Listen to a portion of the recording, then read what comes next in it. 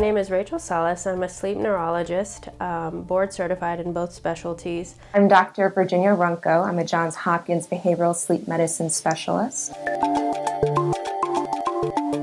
So obstructive sleep apnea is actually the more common one. It's essentially where the airway collapses while you sleep, and you're just, even though you're trying to take a breath, you can't.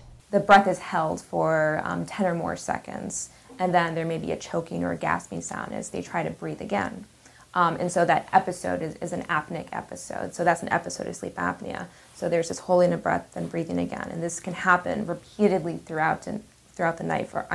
In some cases, every 30 seconds this can happen to somebody. So you can imagine their sleep is fragmented. The only way to definitively diagnose obstructive sleep apnea is with an overnight sleep study, the polysomnography. And what they do for that is they hook up a bunch of sensors. You sleep either in the lab, sometimes they have home studies now, and it monitors brainwave activity to see if you're sleeping, breathing, oxygen, things like that, to see whether or not you're having these events.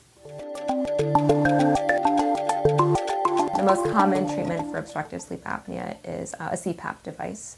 That's a continuous positive airway pressure device, and what that does is it's a mask. It's delivered through a mask, so you sleep with a mask at night, and air is pushed through that mask, gentle air, to basically make sure that the throat area that collapses is kept open the entire night long.